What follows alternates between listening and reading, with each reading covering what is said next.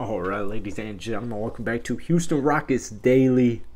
So the Rockets just signed Willie Cauley-Stein, the center, for 1 year. Now, I actually really like this move. Apparently the public's opinions on this isn't all that positive. Here's the bottom line: hit that like button, hit that subscribe button for daily Rockets content. Here's the thing with Willie Cauley-Stein. His career hasn't quite gone the way it was expected to or the way he had probably imagined it.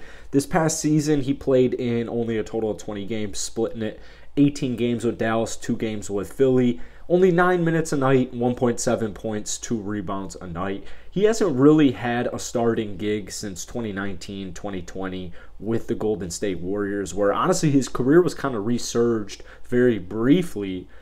This is a good lob threat, I think, to pair with guys like Kevin Porter Jr. and Jalen Green in the Rockets offense. Defensively speaking, he's actually, how do you guys see that? I know I can see it on the screen. How does this guy even get in here? And what even is animal even is that? Is that a gnat? I don't even know.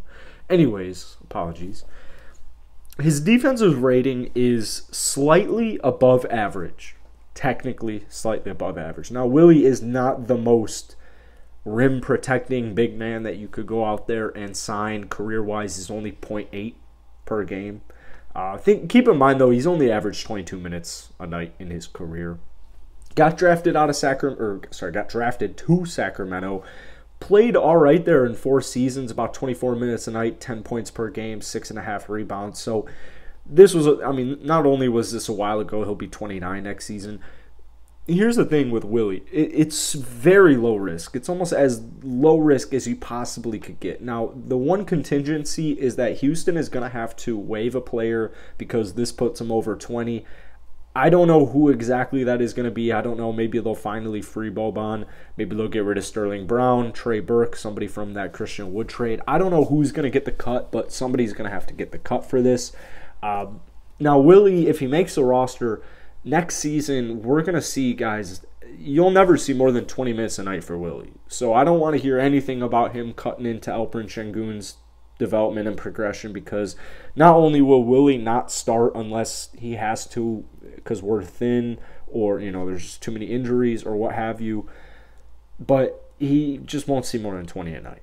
It just won't happen. It hasn't happened all the way since his time at Golden State, where they were a little bit banged up, and he actually was pretty solid for him. If you guys remember that 2019-2020 season where he was with Golden State before he got traded to Dallas. But he's not going to cut into Şengün. And here's the thing. I want Bruno to play more, but I think this is a good low-risk move where if Bruno isn't looking like, he briefly looked last season for us, or if, defensively Bruno's not getting it done, offensively if he's not getting it done, if Bruno and Usman Garuba aren't getting the job done, or Willie Cauley-Stein wins the job in training camp and preseason, I'm all ears for it, man. I really don't have an issue with this whatsoever. I know you need veterans on every team. I wouldn't really even consider, I guess he's a veteran, 28, 29 years old.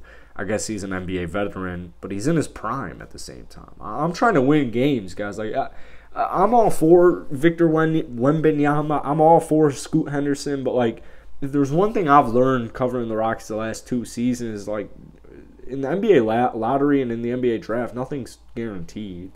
Ideally, if I would have had my way the last 2 seasons, right now I'd probably have Cade Cunningham and Paolo Banchero. You're not always going to get what you want.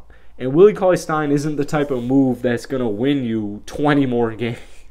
You're not trading for Rudy Gobert here. No disrespect to Willie, but this is such a minuscule move that it's a slightly step above, in my opinion, than the Rockets signing Justin Patton in the year that we traded James Harden. If you remember, Justin Patton came on to Houston in that rebuilding, out of nowhere rebuild. It was all right, some nights he'll have a good game, other nights it's just whoa. That's why you're not playing much. So it's, in my opinion, going to be the same thing with Willie Cauley-Stein, but I think he's a little bit more rounded. He's a little bit better. And you got to keep in mind the thing with Usman, Bruno, and like Usman especially, but Usman, Bruno, and Şengün, they're all young and they're all project pieces. Like, just because they're playing more than they played last year doesn't necessarily mean they're going to break out and that they're going to progress and they're going to automatically turn into an all-star or an MVP candidate. These things take time. You know, it takes time. It takes a long time to build a championship caliber roster. So this move, to me, especially 1 year, there's just no risk attached in it, in my opinion. So I really like this move. It's nothing too crazy. You know, it's nothing whoa, rocket sign, Willie Cauley-Stein, I got to hop on video right now. But it was like, damn. All right, Rafael Stone, I see you. I didn't think you were going to make a move this offseason. I like it. The Rockets need big man depth. You sign a big man. It's not rocket science.